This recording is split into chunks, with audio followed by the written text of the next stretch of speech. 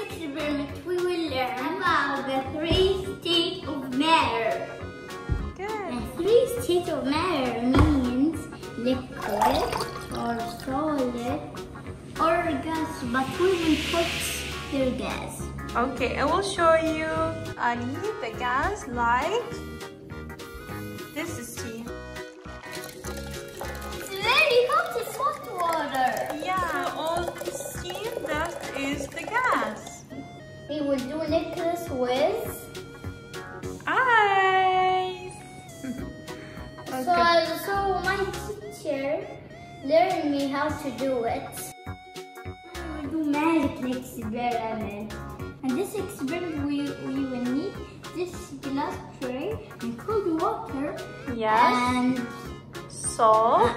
salt and ice. And what and string.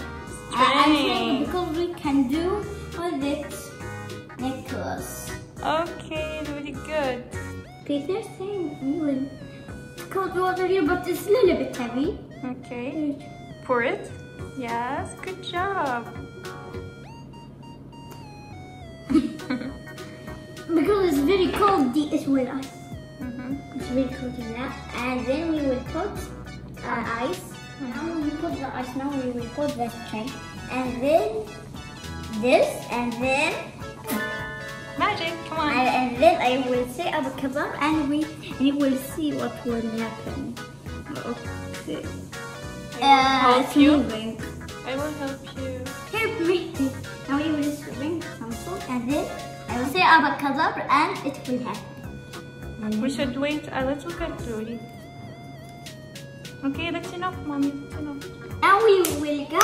Please count 5 seconds. 5, 4, 3, 2, 1.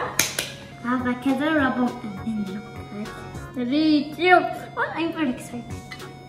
Oh, good job, Luli. Wow. Wow, it's a magical ice necklace. Good job. But it's very cold, I can't cut it. So why the string stick to the ice? Well, usually when salt is sprinkled over ice, it melts.